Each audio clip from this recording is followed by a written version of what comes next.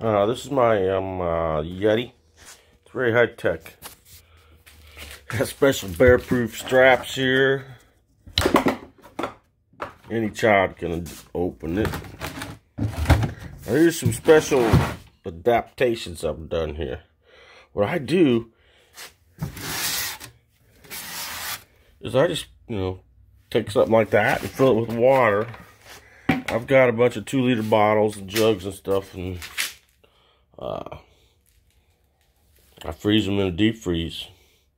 And then when I go to head south or whatever, I've got, I don't know, about 30 pounds of rock solid ice in there. It keeps for weeks. All you have to do is open it up at night, and it's freezing cold and everything refreezes again. Really all I use this for is for ducks. I've got another one for food.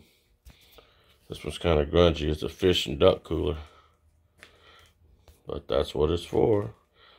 Who the heck needs $400 coolers? Come on, man. Aw, jeez.